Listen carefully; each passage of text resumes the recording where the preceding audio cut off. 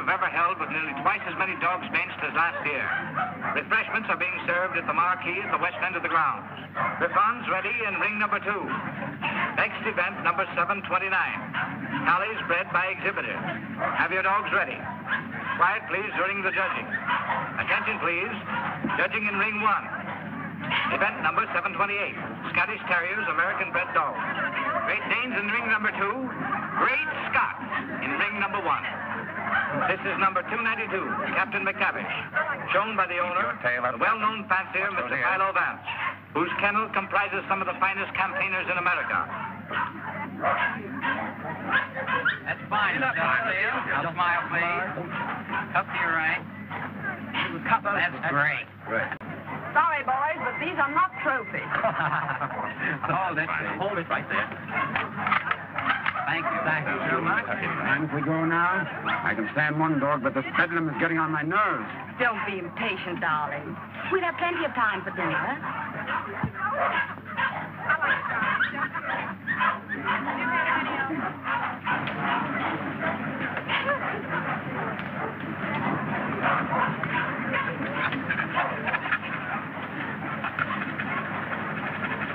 Hold it down.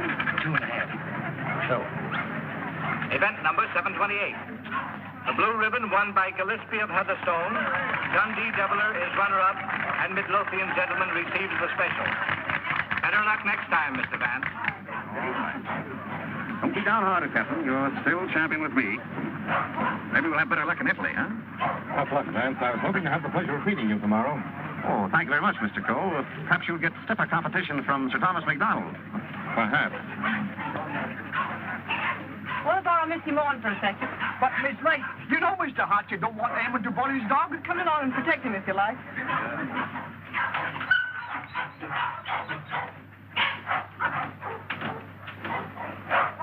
That's enough, Sir Thomas. I wouldn't take off another whisk. I think you're right, Sandy. Get ready. Hold it. Thanks. There you are, Gilly, laddie. Hello, Hilda. Hello, Tom. Well, what's the idea? Thought we'd do a little private judging. I don't imagine your uncle particularly approve of this. I'm sure he wouldn't. Hold him a minute, Sandy. Let's take a good look at him. All right. Come on, let's see. What's your tail?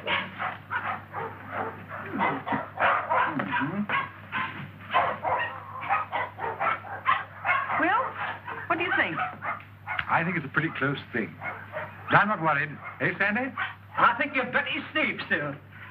Here we are, sir.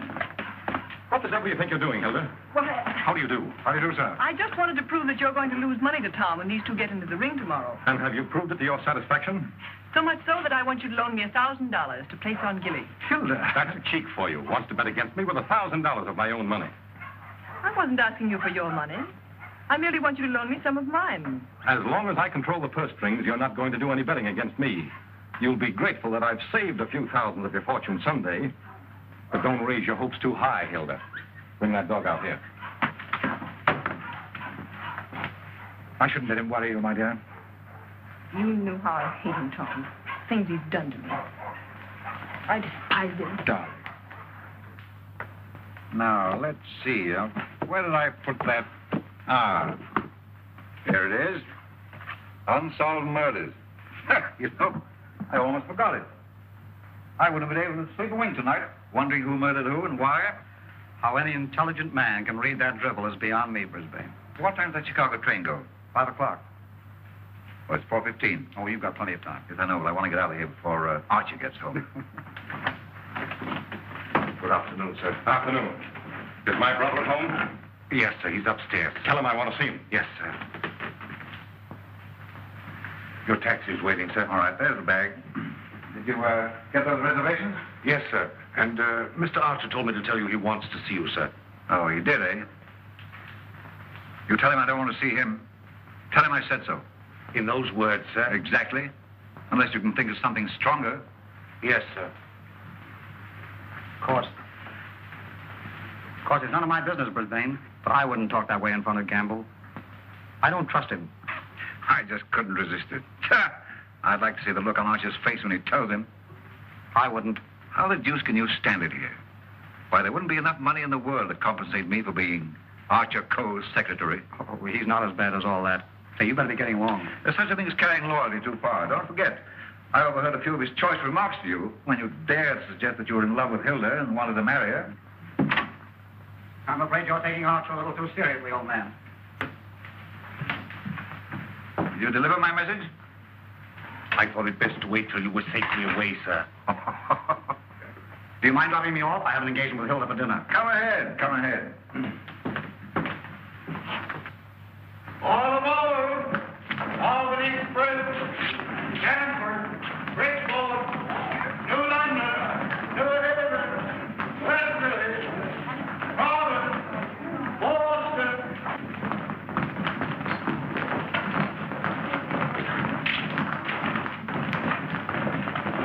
Here is Sir Thomas MacDonald New. What's the matter, Sandy? Something terrible has happened, sir. Gilly's gone. What? And I cannot find him. They have taken him off the bench, sir. Well, he couldn't have got loose.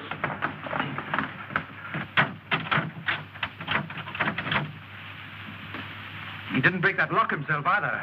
I haven't been away from that dog for 10 minutes all day, sir. I just went into the restaurant to get a wee sandwich, and when I come back, he was gone.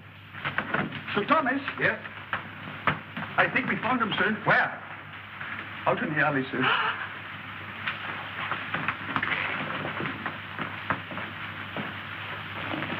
This way, sir. Gilly. He's dead.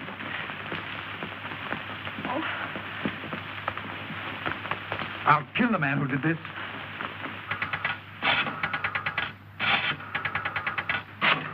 Listen, Tom, you mustn't do anything until you're sure clean. I've got my own ideas. Oh, I know Uncle Archer's mean and cruel, but I can't believe he'd do a thing like this.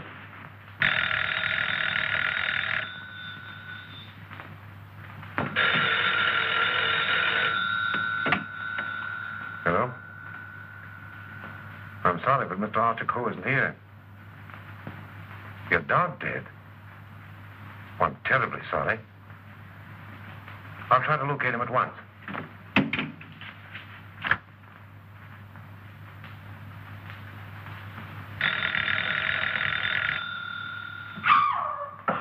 Go away from me, you. Get out of here. Get out. I suspected it when I saw you together this afternoon. You're nothing but a two-timing... Get out of my apartment. Get out. From now on, it is your apartment. All yours. I'm getting out for good.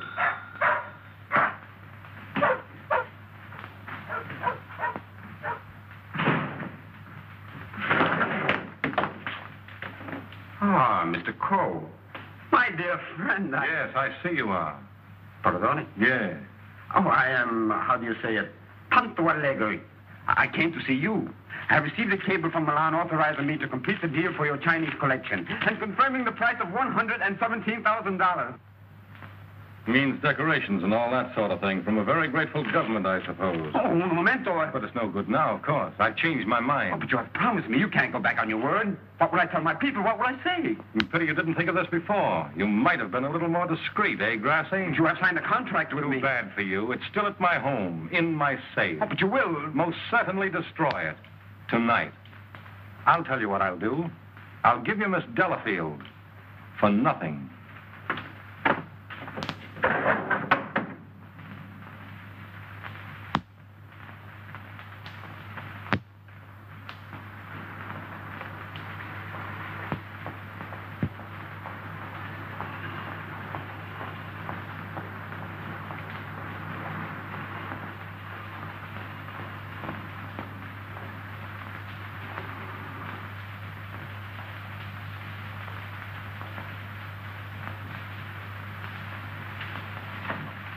Hey, Leanne. Out of the gang, eh? I was led to believe that a cook's place is in the kitchen. The next time I have been expecting my dismissal, Mr. Coe. We have served our purpose, these priceless treasures and I. I overheard Mr. Reed saying you were preparing to sell this whole collection. You've been listening at the keyhole, have you? You cannot sell them, Mr. Coe. Do you think I would have dishonored my ancestors, perjured my soul, cheated my own countrymen to acquire these for you? Had I not believed that you would reverence them as I do? That's the worst of your race, a pack of mawkish sentimentalists about your ancestors. I don't need you tonight. Go on, get out. I would suggest you consider most carefully before you sell.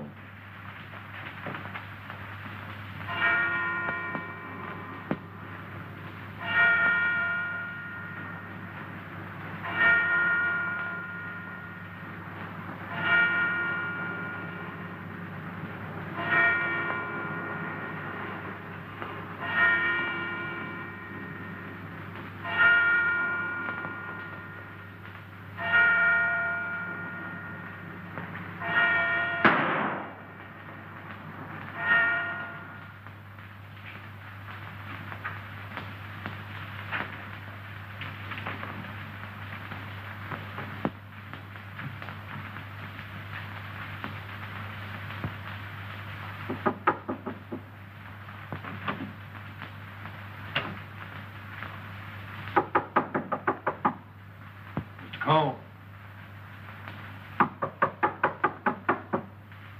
Mr. Coe.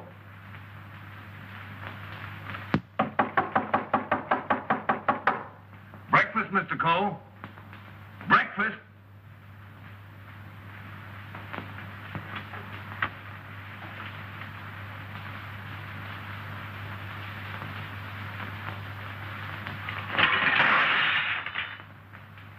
Mr. Reed! Mr. Reed! Mr. Reed! What is it, Campbell? Mr. Coe, Mr. Archer Coe has killed himself. Killed himself? When? How? He's sitting in there like, and the door's bolted. You're positive? Yes, sir, in his bedroom. Phone the police. Yes, sir.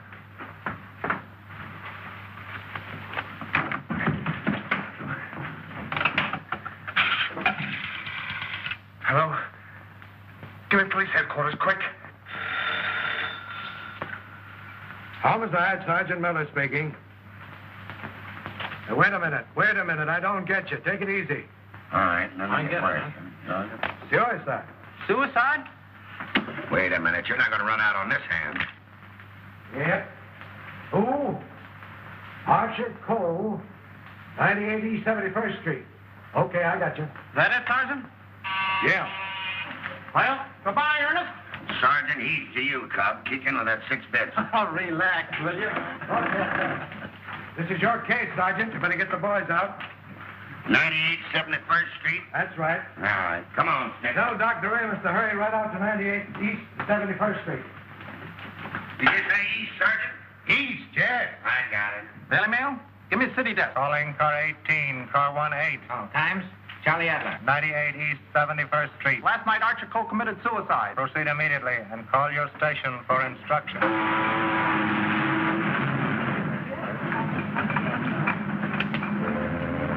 Fair and warmer with light to moderate winds for New York vicinity today and tomorrow. And now for the latest news flashes. Archer Coe, the well-known sportsman and collector, committed suicide last night at his home, 98 East 71st Street. His body was discovered by the butler at 8 this morning when he took up a breakfast tray. No reason has been advanced for this action as Mr. Coe was in excellent health and had no financial trouble. No news has been received from the crew of the Is the land pole still connected? Yes, sir. But it will be disconnected in about 2 minutes, sir. Let's see.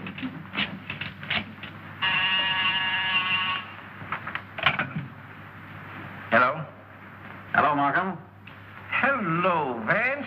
I thought you were on your way to Italy. I am. Well, I say, Markham, I just heard about Archer Coe. Yes, too bad he had to bump himself off like that. That's why I called you.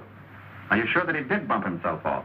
Well, his butler tells us he's sitting in a locked room with a revolver in his hand and a bullet in his head. I don't know what else you'd call it. I don't want to butt into your affairs, but aren't you a bit hasty in jumping to that conclusion? Hasty? Why? Well, if you knew Archer Coe, you would know that suicide is almost a psychological impossibility for him. Psychological bosh. A 2 and 2 make 4, don't they? But how do you know you have 2 and 2? Just let me point out to you. Oh, point out the Statue of Liberty. Say, Vance. Hello? Hello? The land phone has been disconnected, sir.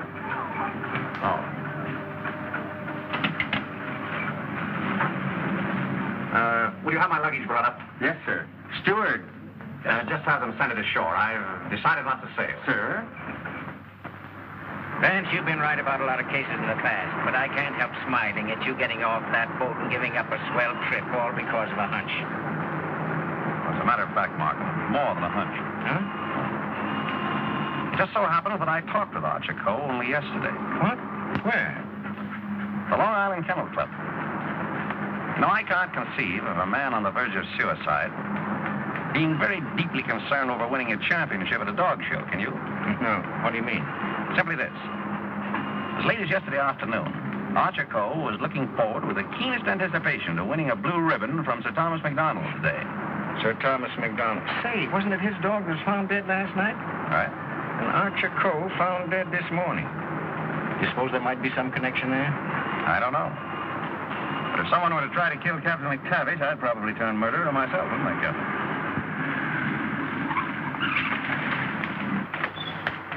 Hello, Mr. Markham. I got your message to hold everything up. What's the idea? Hello, Mr. Vance. Good morning, Sergeant. Well, it's been a long time. Several years. I might have known it would be you, the world's champion troubleshooter. Come on, boys. Come inside. Well, Chief, this is another just open and shut case. Mr. Reed, the secretary. This is Gamble, the butler. Yes, sir. Mr. Markham, the district attorney. How do you do, sir? And, Mr. Vance. How do you do? Everything just as it was? Well, they said they haven't touched anything. We thought it best to leave everything intact, sir. Good. Where's the room? Upstairs. This way, please.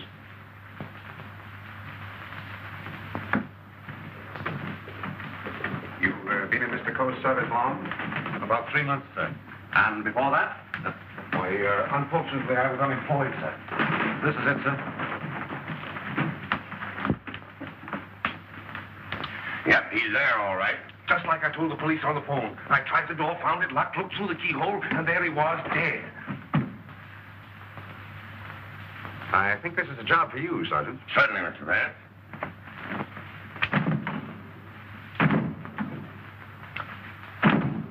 Well, Hennessy, what are you standing there for, your health? This takes beef. All right.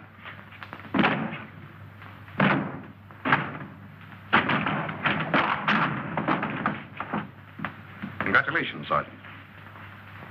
What is this, a bedroom or a museum? More junk here than a Chinese josh house.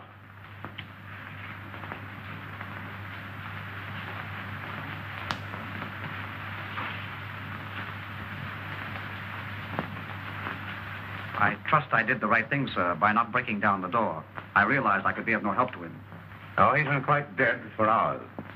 Bumped himself off, that's plain enough. Certainly looks that way, Vance. I'm afraid your trip was spoiled for nothing. I think not, Markham. This may prove far more interesting than a trip to Europe.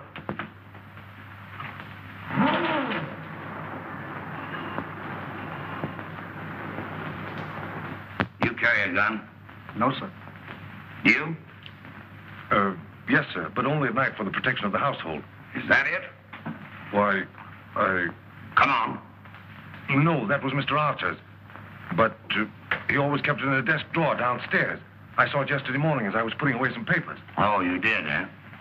Did Mr. Coe generally keep his windows locked? Why, no, sir. As a matter of fact, he was a great believer in fresh air. Ah, indeed. I wonder if these gentlemen would mind waiting downstairs. Well, certainly not. I'm sorry we had to damage your door. That's quite all right. It's easily repaired. I'll have it attended to at once, sir. Hennessy, see that no one leaves the house without my permission. All right. It's as plain as the nose on your face. This guy locked himself in here and blew out his brains. I wish I could agree with you, Sergeant. How the devil could it be anything but suicide? It was all very well for you to theorize before we got here, Vance. But now that you've seen this, and there are no signs of a struggle... And the door bolted on the inside, and no means of entrance to the room. Ah, no other means of entrance. All right, you are, Sergeant. But we can hardly call a second-story window a means of entrance.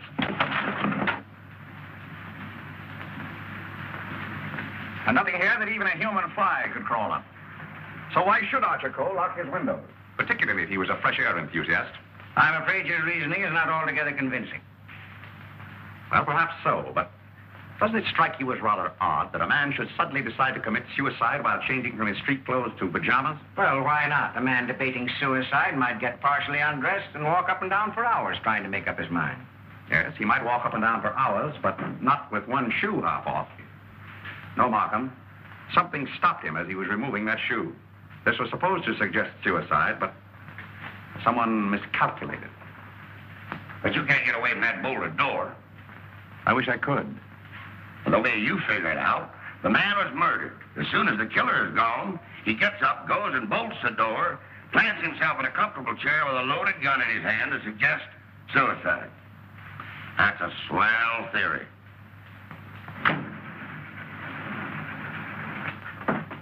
Hello, Gamble. What is this? What's happened? Something terrible has happened, Miss Lake. Hilda. What is it, Raymond? What is it? It's your Uncle Archer, Hilda. He killed himself last night. Where? They're upstairs.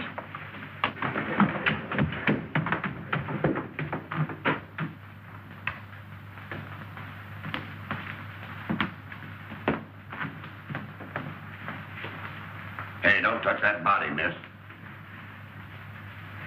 Oh, Mr. Vance. Well, how do you do, Miss Lake? This is Mr. Markham, the district attorney. How do you do? Miss Lake, his Coe's niece. I'm sorry, Miss Lake, but you mustn't touch anything until the medical examiner arrives. It's against regulation. Is it also against regulations to tell me what's happened? We arrived only a few moments ago. We found your uncle as you see him. It has every appearance of suicide. I doubt it. Do you know of anyone who would have reason to kill your uncle? Yes, I had for one. Why, Miss Lake? Because he stood in the way of everything I wanted. He made my life miserable because he held the purse strings. And because he was jealous of every man who came near me. I was afraid of him. Oh, the horrible nights I've spent in this house. Are we to accept your comments as a confession of murder, Miss Lake? Look here, Markham, that's ridiculous. Please, Raymond. I think I can handle this situation myself. When we found your uncle, Miss Lake, the door was bolted from the inside. Bolted inside? Oh. Maybe he did shoot himself. Can't you make up your mind? Do you know of anyone else who felt as you do about your uncle? Practically everyone he came in contact with. He was ruthless. He wanted his own way in everything. I imagine there are plenty of Chinese who will be glad to know that his collecting days are over. Ask our cook. I shall. Can you think of anyone else? Well, Uncle Brisbane shared my feelings toward him, I'm sure. Where is this Brisbane guy? Maybe he decided to do something about it. That's impossible. He's on his way to Chicago. He left on the 5 o'clock train yesterday afternoon. He'll be just about getting there by now. Well, you'd probably like to wire him, wouldn't you? Why, yes, of course. Is that all? For the present, yes.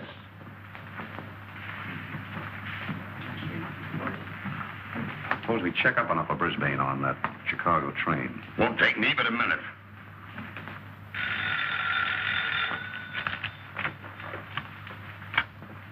Hello? Come on, Simpkin. Get your feet off the boss's desk and jump down to Grand Central.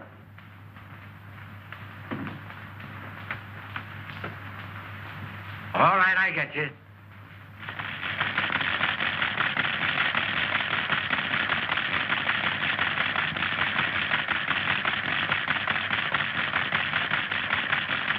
Yes, Mr. Heath.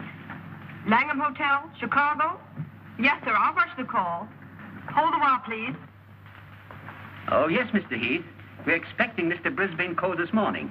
Oh, yes, he wired for a reservation last night. Thank you. Goodbye. Yep. He took the 5 o'clock train, all right. Good. You know, there's a few things I'd like to find out about this girl, Hilda Lake. Why are you always trying to check up on me? I'm not trying to check up on you, Hilda. I want to help you.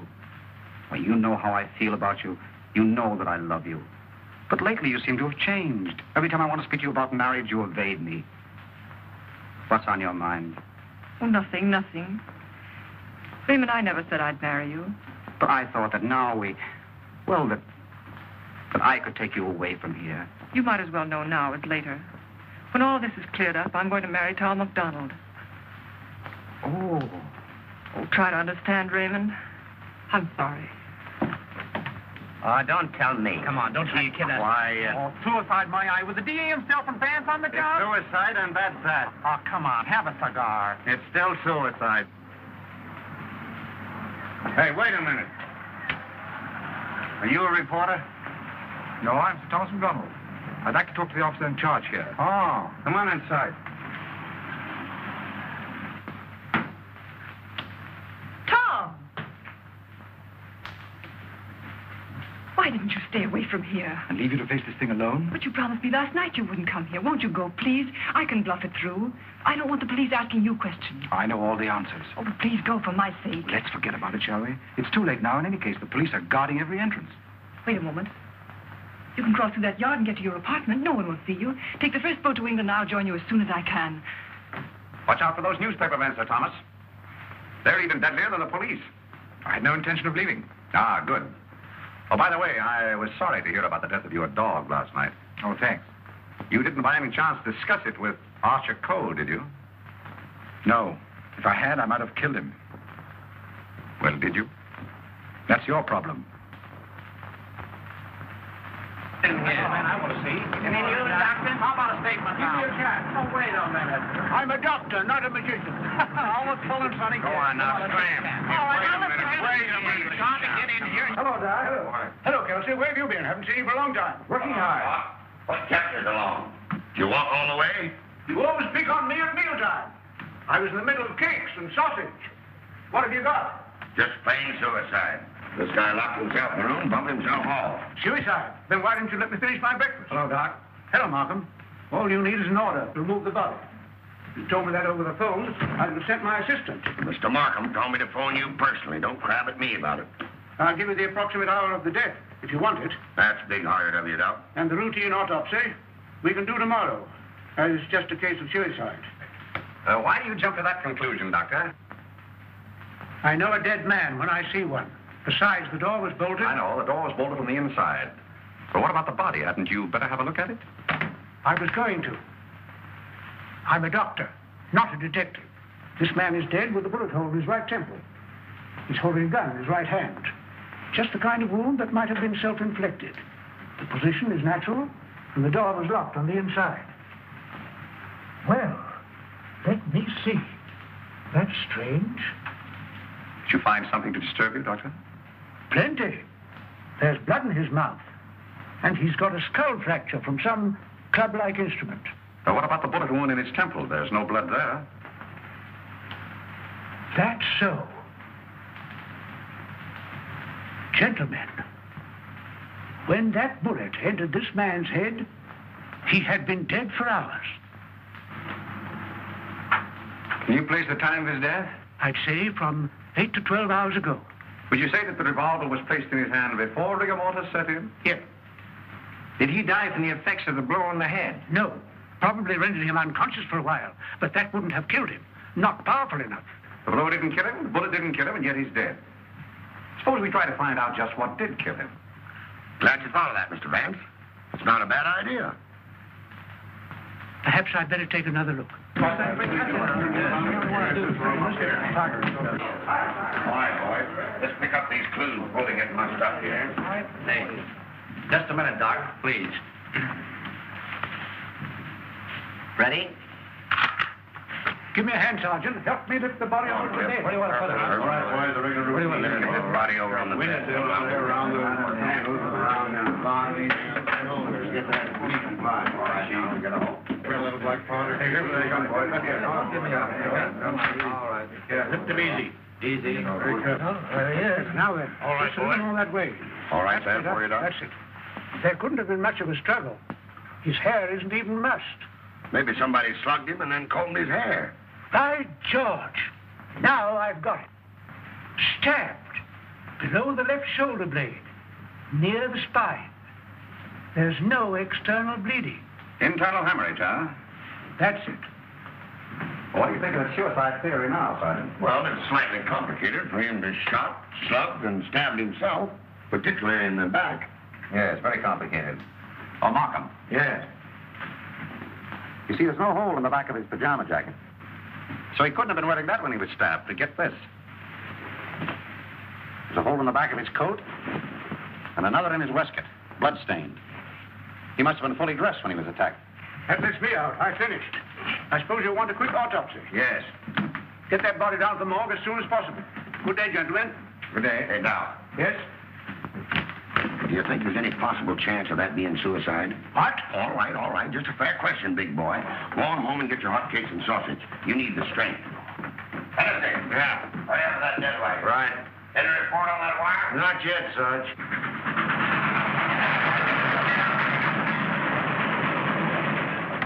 Send a wire to this guy Markham, 98 East 71st Street, New York City, and tell him, Brisbane Coe not aboard this train. Wallace, conductor, train number 7. Sit down.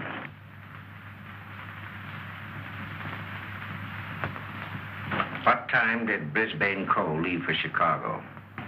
In time to catch the 5 o'clock train, sir. How do you know he caught the 5 o'clock train? I phoned for the reservation, brought him his walking stick and overcoat, and put his bag in the taxi. Ah. Did you remain in the house all evening? Why, no, sir. I went out about 6:30. It was a servant's night off. Everyone was out to dinner.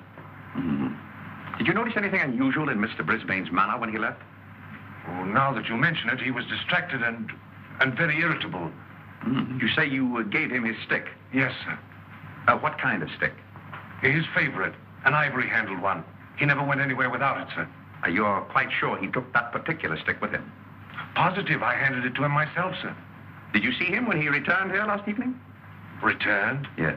I didn't know he had returned, sir. Then whose ivory-headed stick is that hanging over that chair in the hall?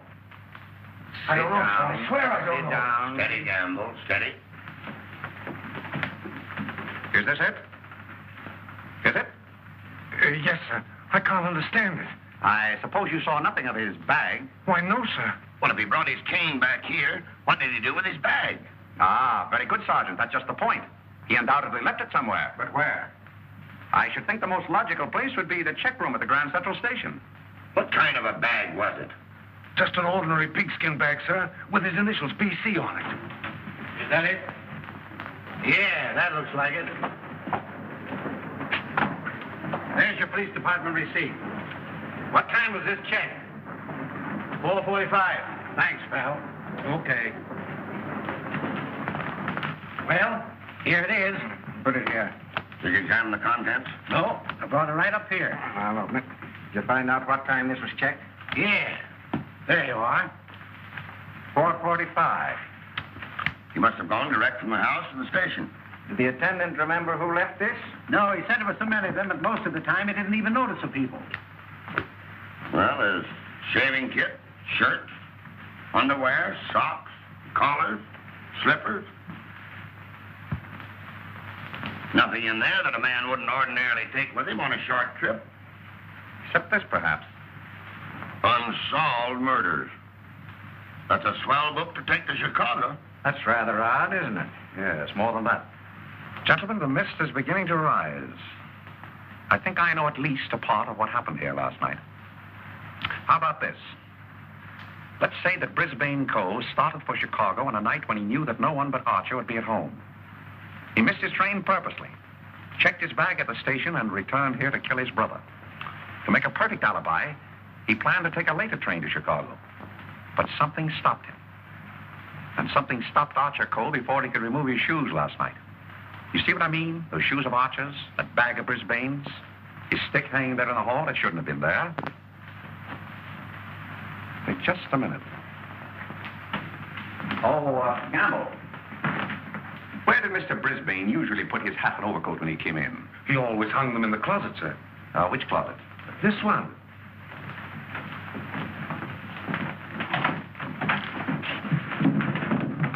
Oh!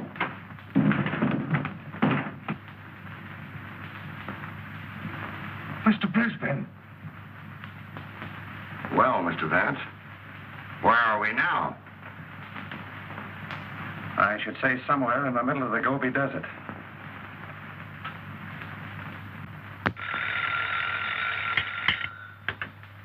Hello. What? Again? I'm right in the middle of my lunch. First you interfere with my breakfast, then you ruin my lunch. Don't you boys ever eat? No, I'm on a diet. Oh, all right. Hello. All right, I'll attend to that later. Get me the wagon and the fingerprint gang.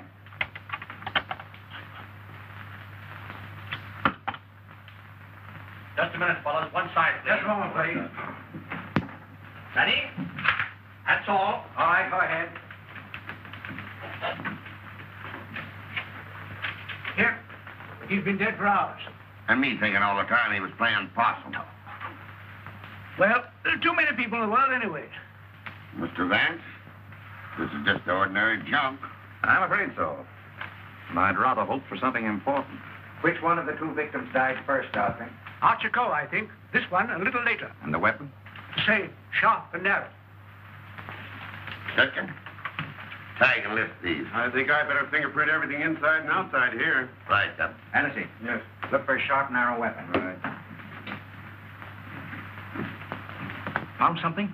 Why, it looks like fishing tackle. It's tackle, all right, but not fishing. Markham, we're dealing with a shrewd brain. The technique of this crime was very cleverly worked out. But something went wrong. Sergeant, here's your order for the removal of the body. Thanks, Doc. So long.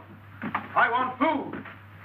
Well, nobody's stopping you. And if you've got any more corpses, bring them out now, will you? I can't be running up and down here all day. What do you mean running up and down all day with that swell car the city gave you? Oh, Nothing upsets the doctor.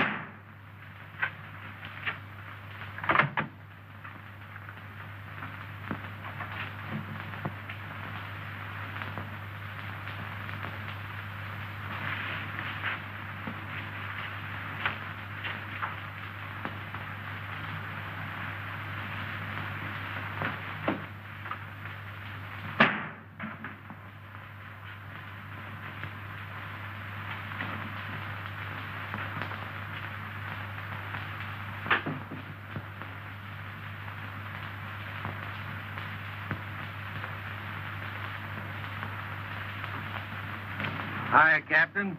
Going in to take charge? Well, if you hurry up and solve this case, maybe I can go home. Come on.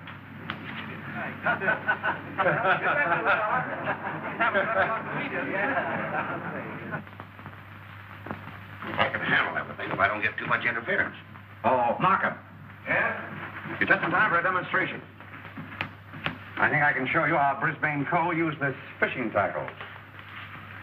He started for Chicago and merely to provide an alibi. He had other plans in this room. What's this?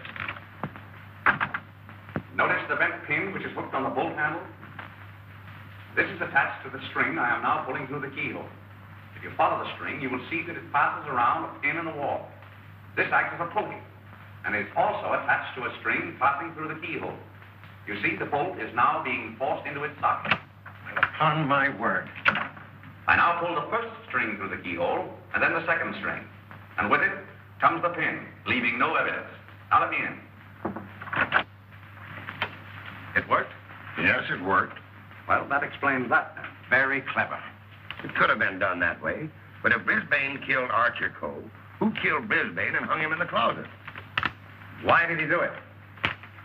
That's what we want to find out, isn't it? Exactly. Yeah.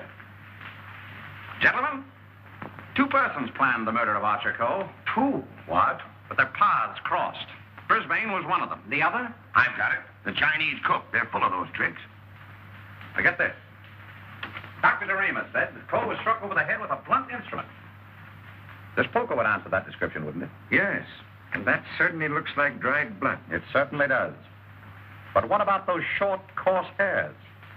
They don't look like Coe's. No. Well, Mr. Vance, why didn't you find that when you looked in there this morning? It wasn't in there this morning. Besides, it doesn't belong in this room. It belongs downstairs in the library.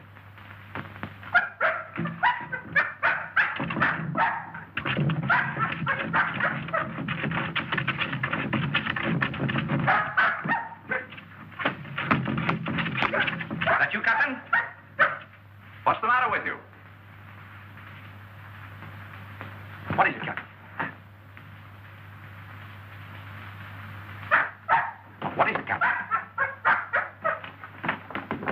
Are you all down here?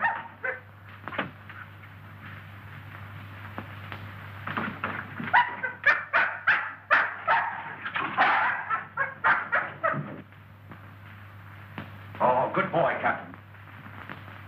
This dog's been struck a nasty blow. That explains the coarse hairs on the poker. Whose dog is this? I don't know. I mean, I've often seen it in the vacant lots, sir. Just tell the truth, Campbell. Yes. Why don't you? It belongs to the lady next door, sir. Hennessy, get that fellow to a vet as fast as you can, will you? Yes, sir.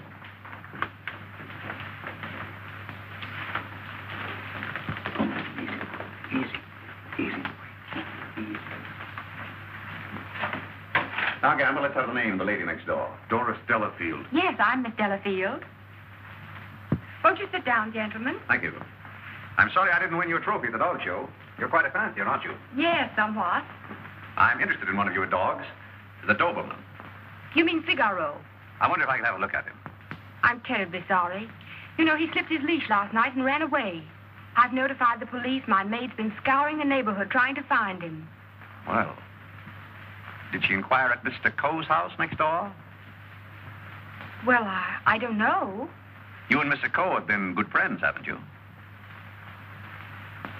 I know him. Why? Your dog was found in his house this morning, badly wounded. What? Have you any idea how he got there? No. Do you suppose he would follow someone into the house? Well, I hardly think...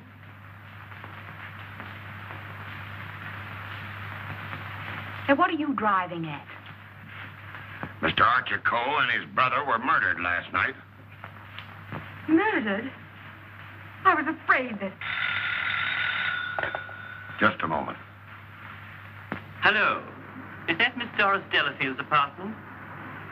Would you please tell Miss Delafield that we couldn't get the reservations for her and Mr. Grassi on A deck, and ask her if B deck would be satisfactory? Miss Delafield will not be sailing. You can cancel a reservation for them both. Both? Do you mind telling me whom the other reservation was for? I refuse to answer that question. Would it be Mr. Grassi? But I am Mr. Grassi. And if I didn't cancel those reservations, who did? What? Miss Delafield. Oh, no, she didn't. No, really, there's been a mistake. As soon as I can find out about this, I'll call you back.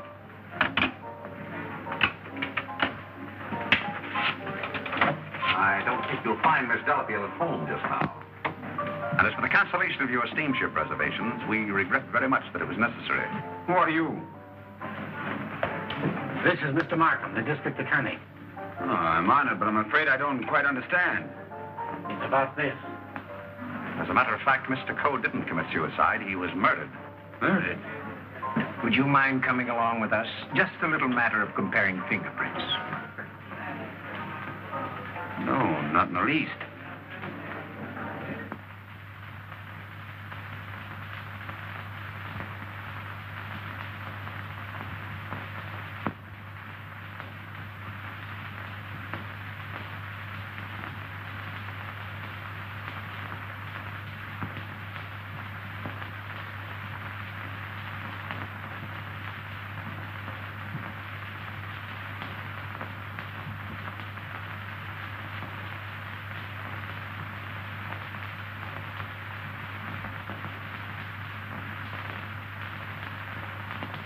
I think that's all.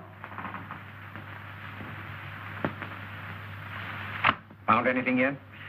The one taken from the doorknob is too blurred for identification, but this one is very clear. It appears to be that of Liang, the Chinese cook.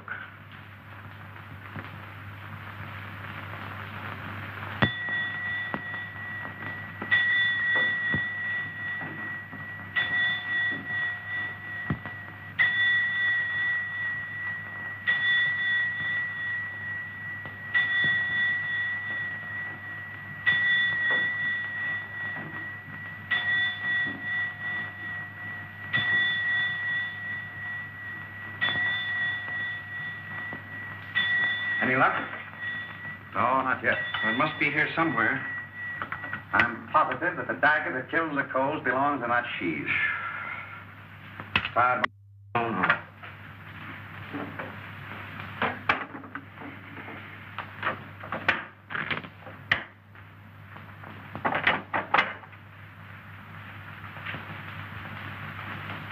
Well.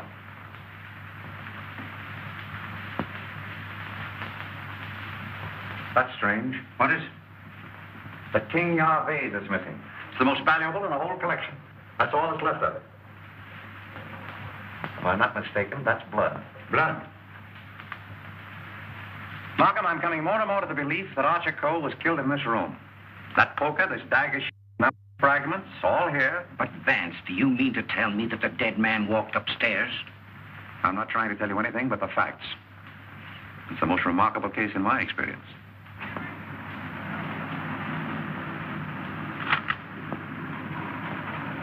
Find anything, Cap?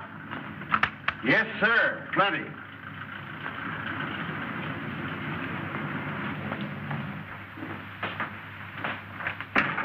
Mr. Reed. Oh, yes, Mr. Vance. Would you step in for a moment, please? Certainly. Smoke? No, thanks. Did you notice that the Ting Yao was missing? Missing? Why, it was here yesterday evening. At what time? At about 6:30 or 7 o'clock. I came back to talk to Mr. Coe. About what? Well, as a matter of fact, I wanted to quit my job as his secretary. Oh, you'd been having some difficulties with him? It was rather a personal matter. I wanted his permission to marry Miss Lake. What did he say to that? He ordered me out. You went? Yes. Where? I went to find Miss Lake. I thought she was at the Kennel Club, but I had a punch, so it was rather late when I got there. She'd already left with Sir Thomas MacDonald. Then I came home and went directly to bed. Did you hear anything or see anything when you came into the house? No. But after I'd been in bed for a while, I heard some noises downstairs.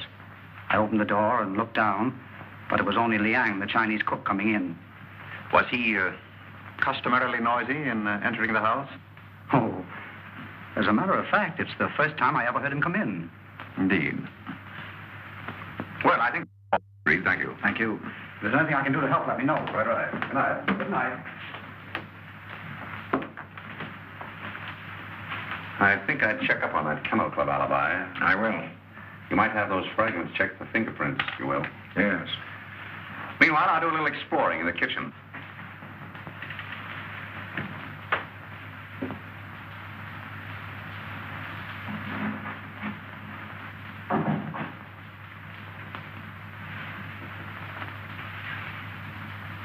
Why, Mr. Vance, I thought... Get Markham.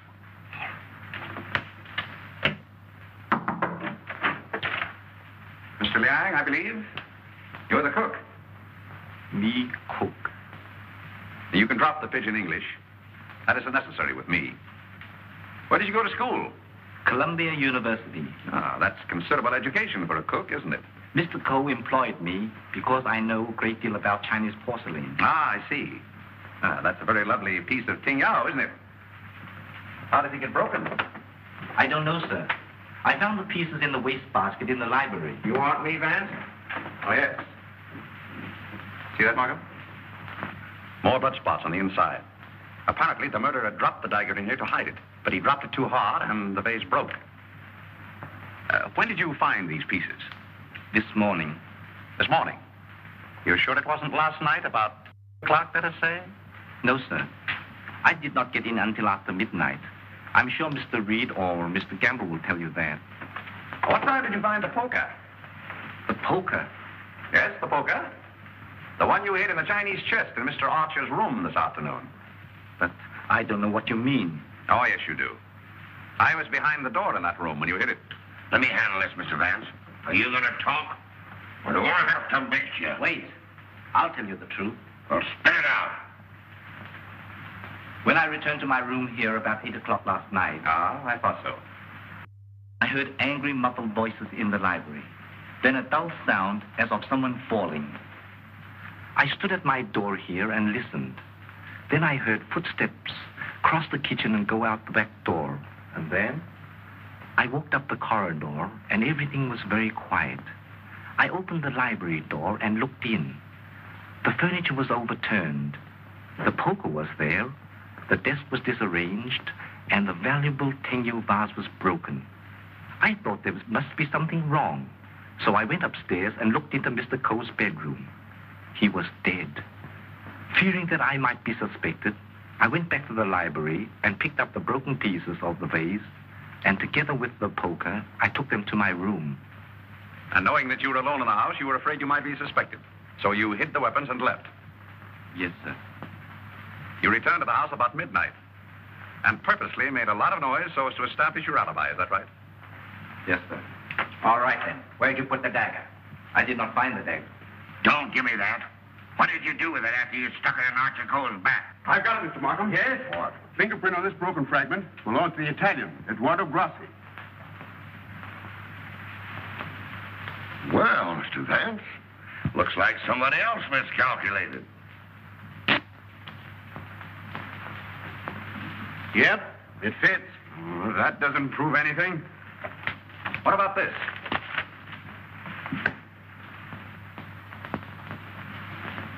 Where did you get it? It was in Archer Coe's pocket. What were you doing outside the drawing room window last night? I wanted to be sure that he was alone. Why? For weeks we had been negotiating for the sale of his collection to the museum at Milan. It meant everything to me. He kept raising the price, but on Monday we came to an understanding. And I cabled the museum that I had succeeded. And last night he turned me down because he saw me with Miss Delafield. Let me explain. Archer was extremely jealous of me. Well, you can't blame him for that. You went there to threaten him, didn't you? I had every right to do. I told him I would use any means to make him fulfill his contract. He laughed at me, said that he would smash every piece in his collection before he'd let me have it. So you picked up the poker and did a little smashing on your own account, eh? I did not. Let me have the fragment, will you? Thank you. You know how that was broken? Tignol vase? With blood stains on the inside and your fingerprint on the outside. I don't know. Sergeant, I think you better book him. Right. Thank you. Come on. Let's get out of that monkey suit. Let's get going. Come on. Don't worry, I'm not running away. You telling me?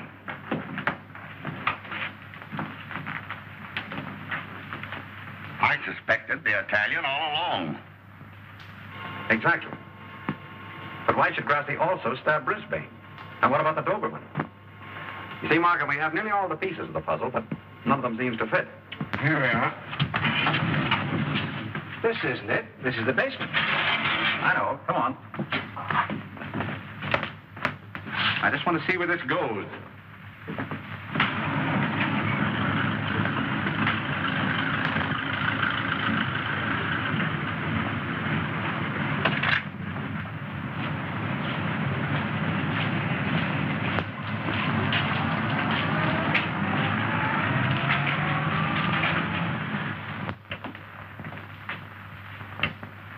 Good evening, sir. Gamble? By the way, how long have you been using that name? All my life, sir. Dubois checked Gamble's fingerprints at the Identification Bureau, and who do you think he turns out to be? Not Gamble? No. Atlantic Eddie. He used to work the boats on both sides of the ocean. Honestly, Mr. Vance, I haven't turned a trick in 5 years. Oh, that's all right, Eddie. I just wanted to let you know that we're old pals. Sir, someone slipped in the back door and went into one of the front rooms.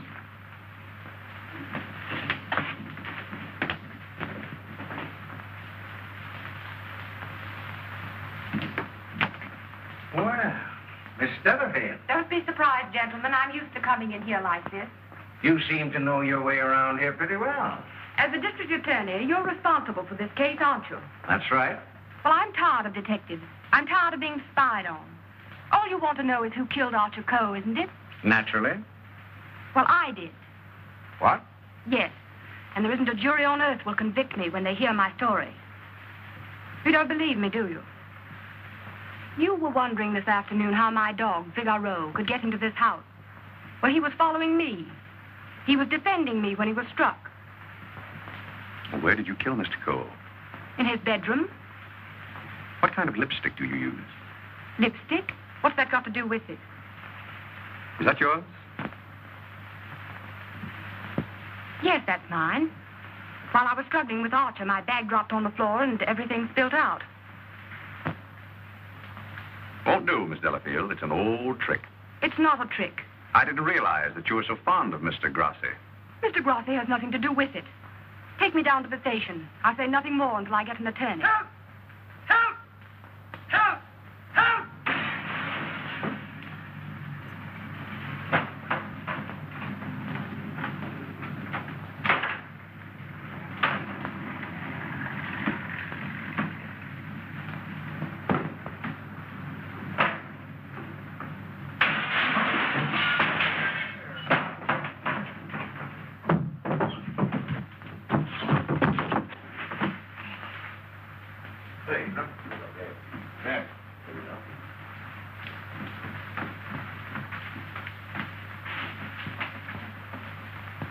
This guy's been stabbed, Hennessy.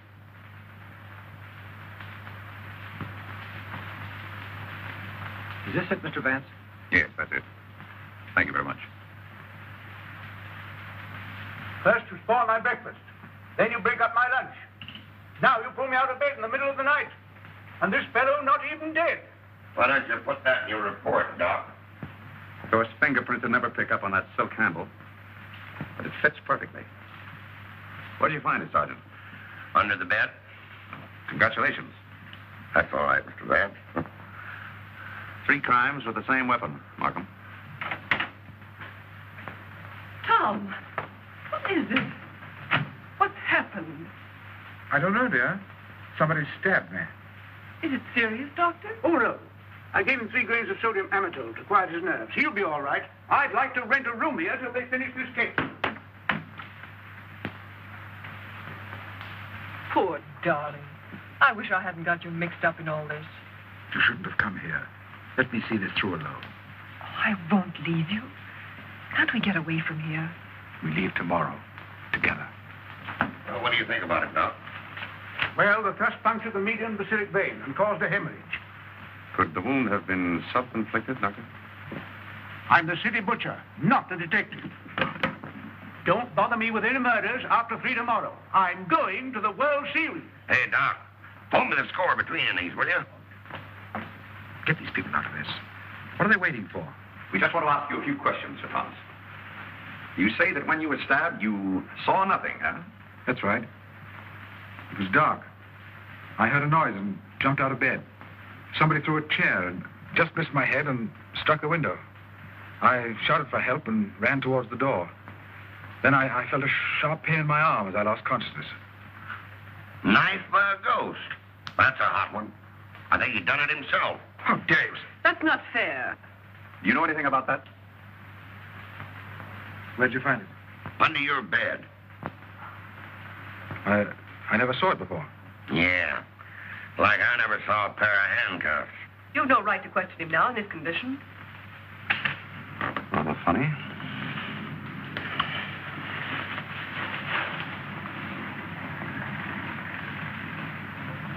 You see what I see in Archer Coe's room? I have a suspicion that whoever killed the Coes came from this house. Probably from this room. Gentlemen, I think I can fit the pieces of this jigsaw puzzle together. Now, here is East 71st Street. This is the Coe house, the yard, and the apartment house next door. Now, let's have a look inside. This is a McDonald's apartment. Directly opposite is the window of Archer Coe's bedroom. Underneath McDonald's apartment, the cozy little nest of Miss Delafield and her temporary guest, Mr. Grassi. This is the elevator, and here are the stairs that lead directly to the back entrance. From there, it's easy to reach the back entrance to the Coe house across the yard. Now, that's the front hall, and here's the library. On Wednesday evening, between 7:30 and 8 o'clock, Archer Coe was sitting alone in that room. Now remember, it was the servant's night off. The killer must have known this when he came in the back door. He was so intent upon what he was planning to do that he must have left the back door open. Because from somewhere in that vacant lot came a dog, a Doberman Pinscher, belonging to Doris Delafield. He saw the back door standing open and went in. Meanwhile, the killer was moving along the hall toward the library, making absolutely sure that Archer Coe was alone. He knew exactly where he was going and exactly what he was going to do. He came so silently that it must have startled Archer Coe when he looked up and saw him carefully closing the door. It is my conjecture, gentlemen, that a terrific argument took place. Archer Coe must have struck him, and as he fell back, he picked up the poker as the first weapon that came into his hand. He struck Archer Coe on the head. Coe collapsed across the desk, his hands groping in the drawer of the desk for his gun. Then, in a blind rage of the moment, the killer saw a Chinese dagger. He seized it and stabbed Archer Coe in the back. Coe probably fell to the floor. Meantime, our Doberman Pinscher was coming closer and closer, probably attracted by the sound of the struggle in the library. As the killer opened the door to escape, he saw the Doberman Pinscher in the hall coming toward him. He again picked up the poker as the dog entered the room.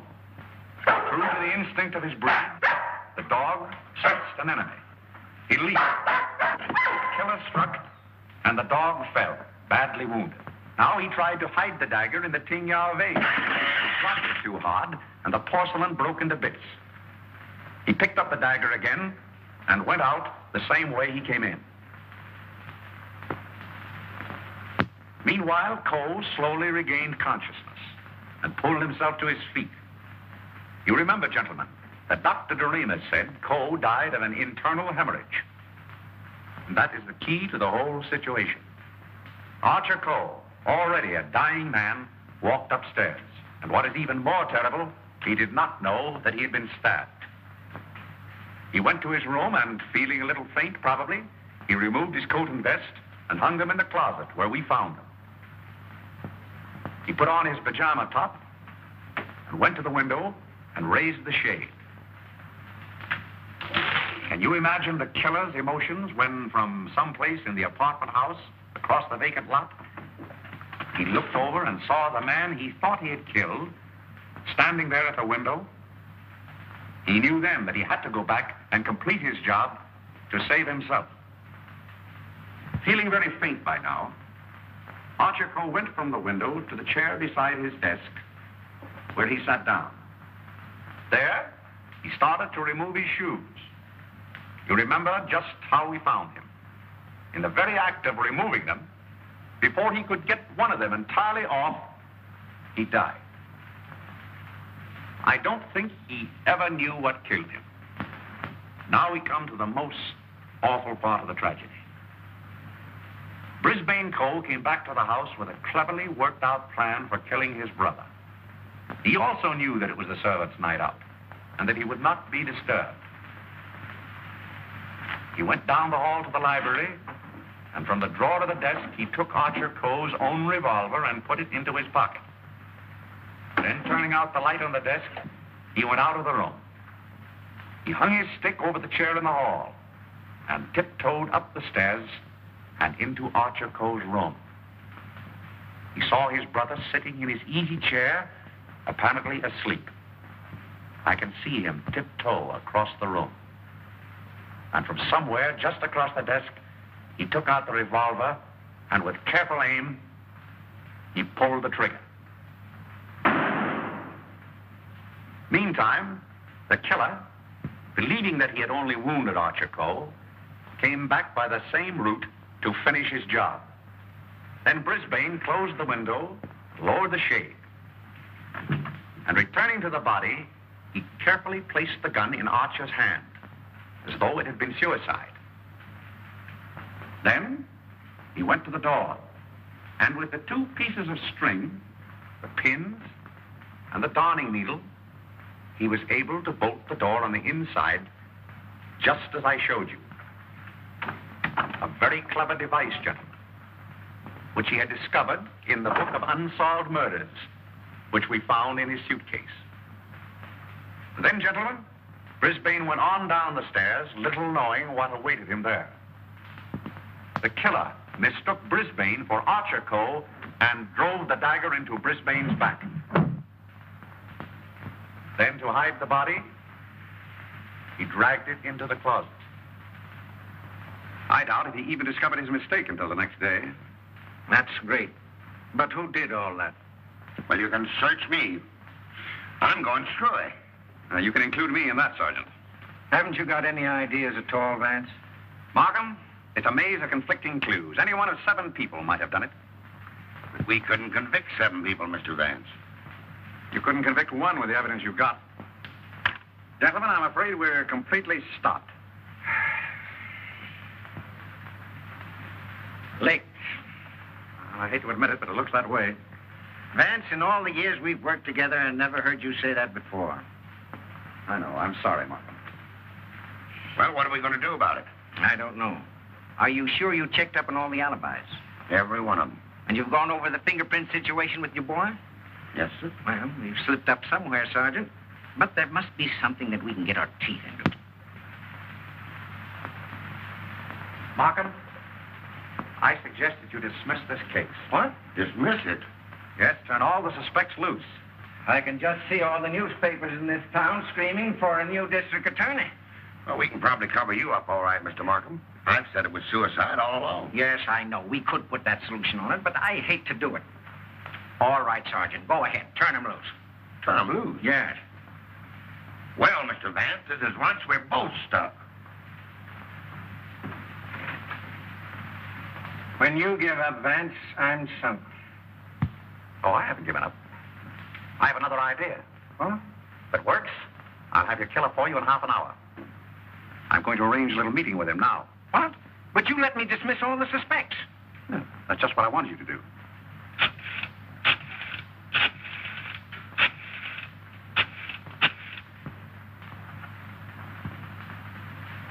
Hello? This is Mr. Vance. I hope I haven't disturbed you. Yeah, I wonder if you'd do me a little favor. Mr. Markham. Yes. Let's see a minute. That suicide story might work all right for Archer Coe, but I forgot all about Brisbane.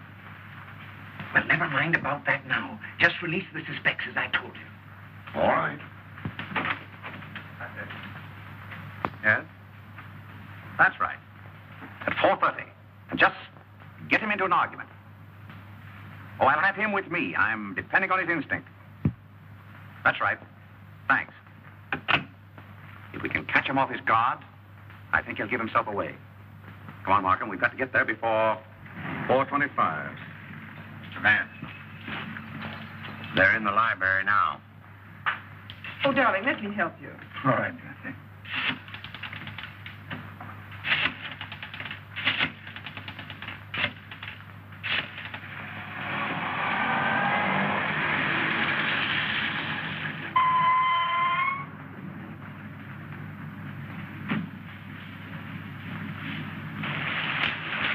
Well, it's the first time we've used bloodhounds in police work since I wore high-button shoes. And red flannel underwear? Oh, I always wear red flannel underwear. So do I. I want your bridal suite on the Coronia. They're sailing at midnight. That's right. Thank you. Sailing at midnight. Lady MacDonald. Is it the title that dazzles you so much? Or is it the fortune she'll inherit that makes her so attractive, Sir Thomas? Raymond, are you crazy? It isn't the first time a fortune has bought a title. It so happens I'm not in need of a fortune. Possibly you are. Raymond, you've no right to interfere this way. No right? Well, I'll take that right. You think you're both sailing at midnight? Well, it won't work. You're going all right, Sir Thomas, but you're going alone. Really? Yes, and you're going now, or else...